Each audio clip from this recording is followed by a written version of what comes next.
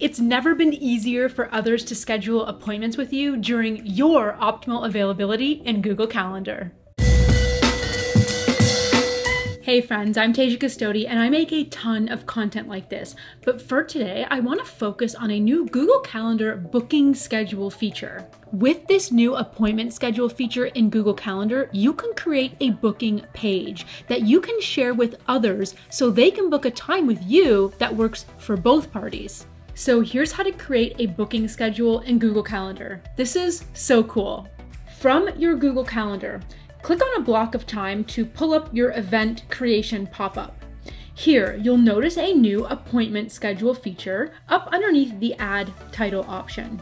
Click on that option to create a new appointment schedule. Here, underneath the time and date you've selected, you'll have a little info icon that tells you that you can create a booking page to share with others so they can book a time with you.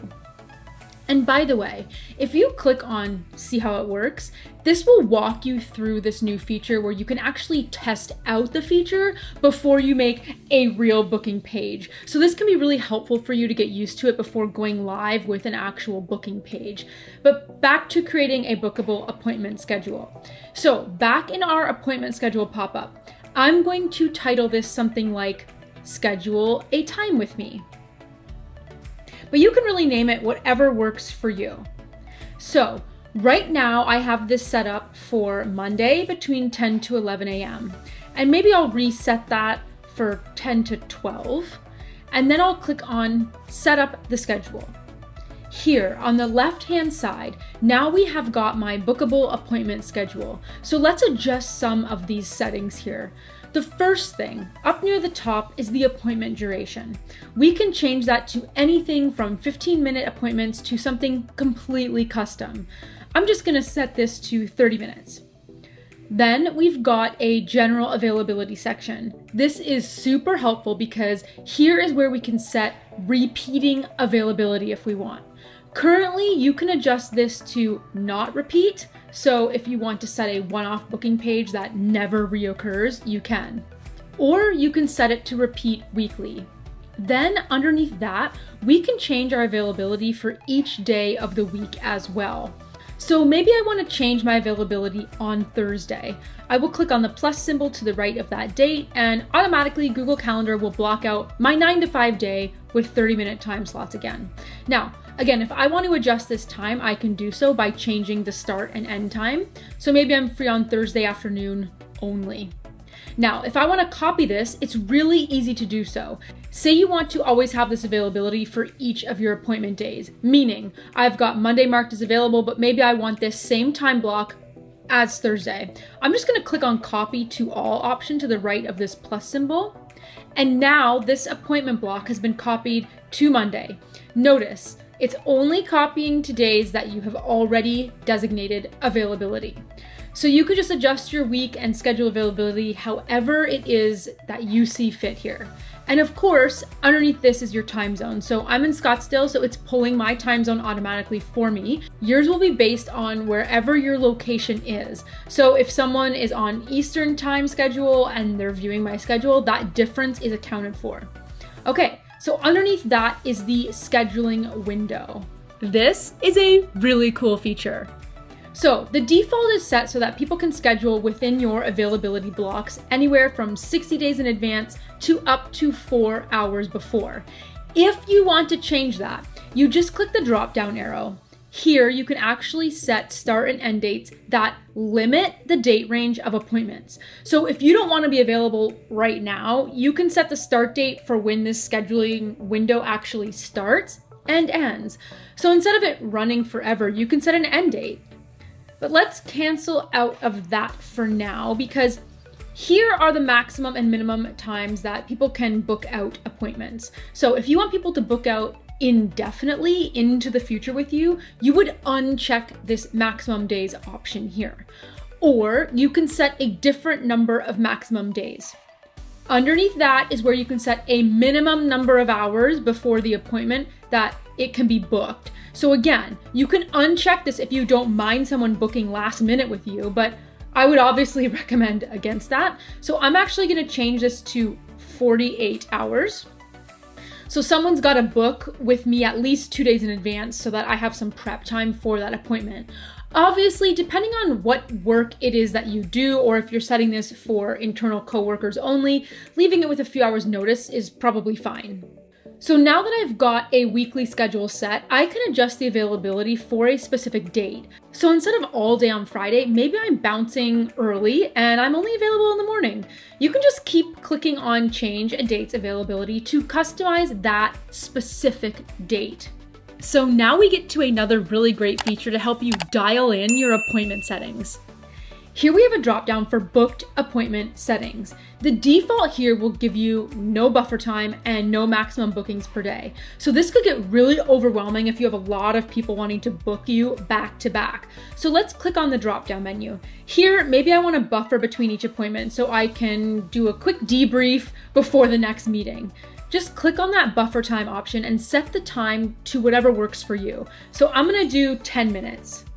Then underneath that, we can set a maximum bookings per day. So this is what you'll toggle on if you don't want to go all day from 9 to 5. You can cap it however you like. Next, it's going to show you what calendars are being checked for your availability. So the account you're signed into obviously is the primary calendar.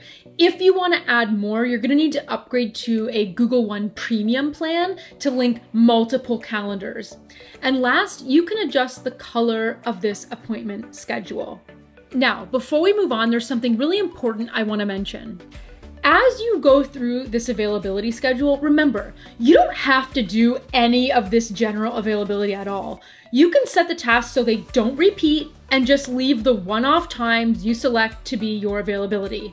So really what I'm trying to say here is that if you don't have a recurring weekly time or schedule that you can always be the same every single week, just individually add your time blocks when you can, just like you do to add an event on the calendar.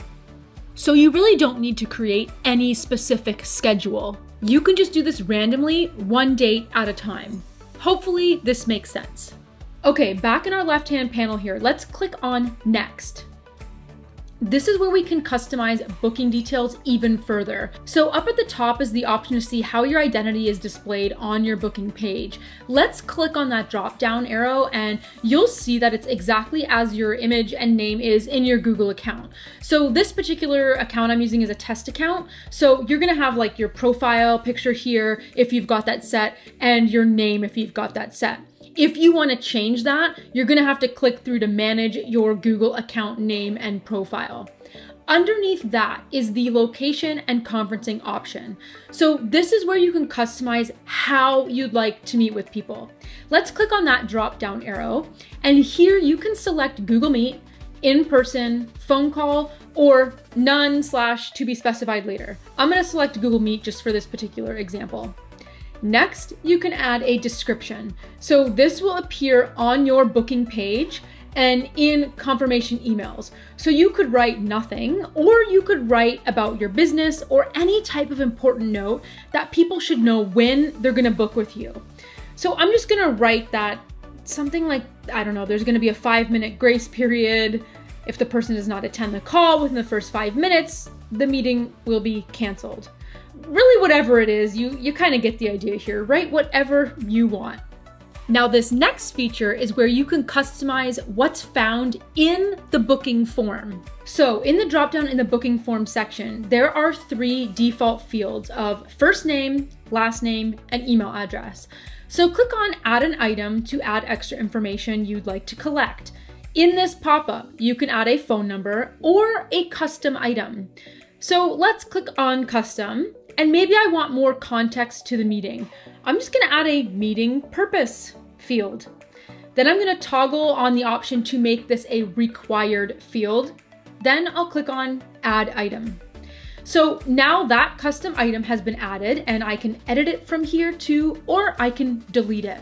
So you can keep adding whatever you see fit for your fields. Last, we've got the booking confirmations and reminders section. This is set so that you and the person who made the appointment will get confirmation emails with the calendar invite.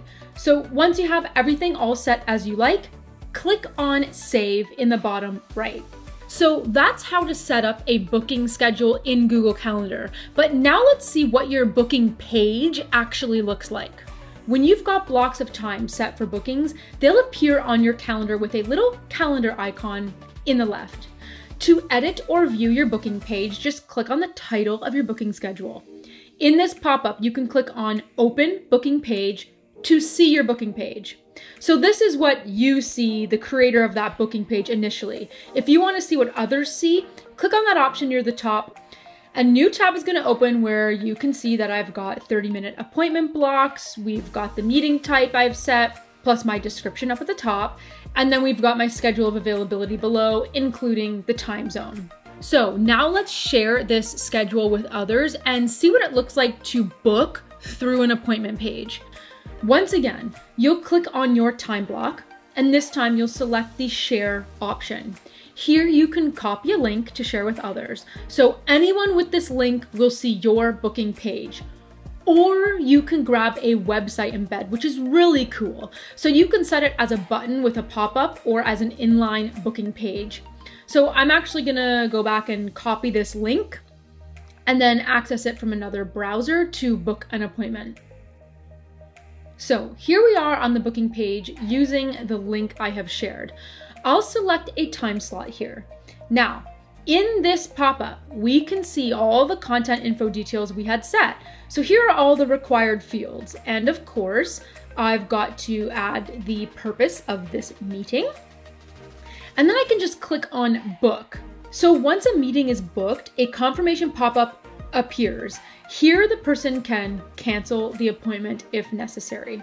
But as promised, a confirmation email has been sent to the person booking the meeting, plus to you who set up the schedule. And of course, the booking schedule automatically updates. So now that time slot is no longer available on your booking schedule. And back in your Google Calendar, you now see that appointment block. And now you might be thinking, okay, what happens if I have my booking schedule set, but oops, something came up on my calendar that I have to add? Well, in your Google Calendar, you'll just click to add whatever event you need to, and automatically your availability schedule changes. So now I'm no longer available in between this time, and that is reflected for me on that booking schedule. It really couldn't be any easier. Now, this whole thing may sound familiar to some of you, and that's because if you have a paid Google Workspace account, you're already able to make appointment slots for others to see your availability and book with you. But this new booking page feature is free for all basic Google account users. Though, there is one caveat. You're only able to set up one type of appointment slot. Here's what I mean. So, we set up this schedule a time with me slot. If I click on my calendar and click on appointment schedule, my only options are to edit this current appointment schedule or delete this current appointment schedule. If you want to create a new type of appointment, you're gonna have to upgrade to Google One Premium. So just keep that in mind. This free option is really great if you only need like one general availability appointment schedule, kind of like I've showed you here. If you want to customize and add additional booking pages, you're gonna have to upgrade. Make sense? And by the way, if you want to delete the entire schedule or a portion of it, you can click on an appointment block, hit the delete option in the pop-up, and then from here, select whether you want to delete this week only, all weeks, or all availability in its entirety. So if you're going away, you could just delete the week, or start from scratch and delete it all. Do you see why this is one of my favorite Google Calendar updates for 2023? And now I want to hear from you. What do you think of this Google Calendar booking schedule feature? Will you use it? Let me know in the comments below. As always, thank you so much for watching. If you like this video, well, I want to know. So give it a like, a share, or leave that comment below. You can click right about here to subscribe to my channel, and here for even more content just like this. So much Google goodness. Thanks for watching. See you next time.